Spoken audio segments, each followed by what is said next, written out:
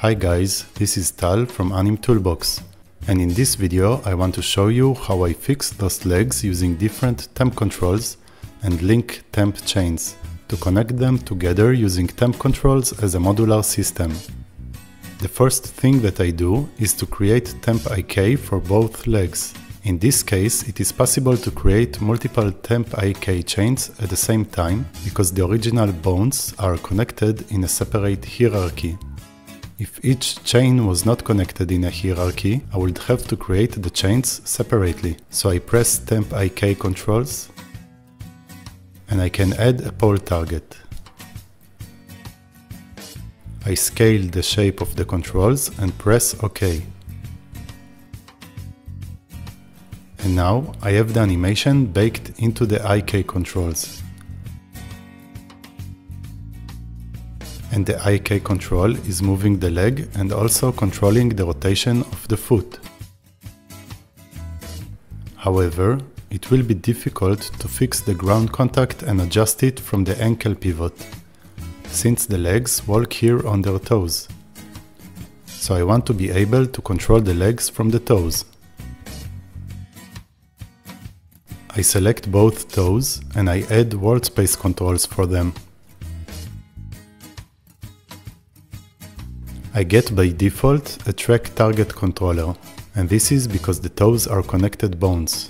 They are connected to the foot bones, but I will still use copy transforms in this case, and I want to make sure that I use world space orientation.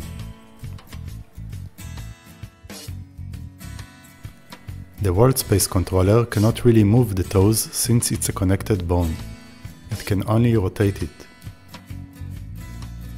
However, what I want to do is select the IK controller and then the world space as an active chain. And now I use link temp chains to connect the IK controller to the active chain, the world space.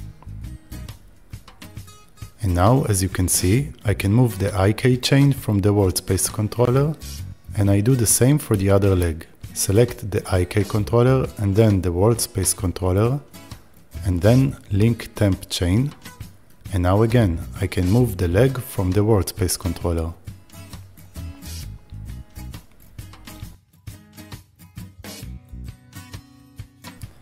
And now what I can do, because the controller was created in a world space orientation, I can control the ground contact directly from the Z axis.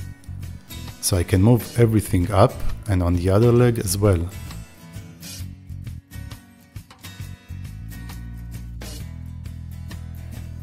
And then adjust those contacts.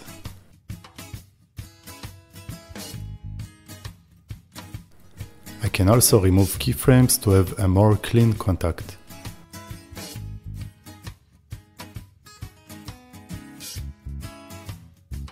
This could of course have some extra work on the contact, but I want to go now to the next setup. The next thing that I want to do is adjust the heels, since they are always pointing too much upwards. So what I can do is first to bake the current setup. I use all control rigs in the selection filter instead of baking the selected chains. I press Bake Temp Controls. And now I have everything baked back into the original bones. I want to control the legs from the heels. So what I can do is, again, I add a Temp IK. However, this time I select only 2 bones per chain for the Temp IK controls. And because I selected only 2 bones, I got the option to add an extra IK control bone by default. And this adds an extra bone to the tip of the IK chain that will control it. So now this bone will control the IK chain, but it doesn't control the foot rotation. And the same goes for the other leg. And now, to control the heels, I will use a reversed FK control. So I select first the toe bone and then the foot bone, and I press Temp FK Controls.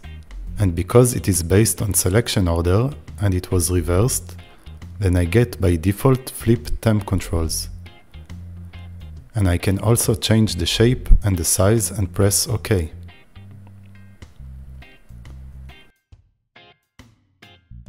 So now the FK is controlling the foot and the IK is controlling the leg.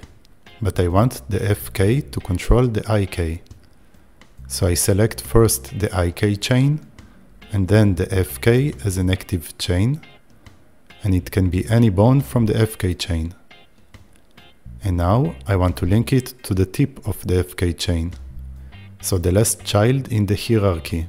So I need to make sure that I have linked to active tip and not base selected. So I press link temp chains.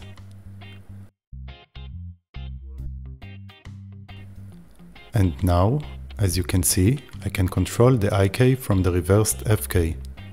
And I do the same for the other leg.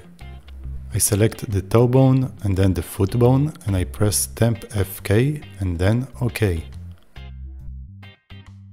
And then again, I select the IK controller and the FK chain and then link to the tip of the FK chain. So now I can control the IK from the tip of the FK chain.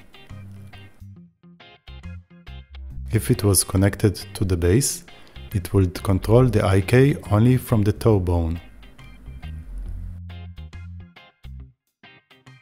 Now what I can do is select the toe bone, add an animation layer, and adjust the heel rotation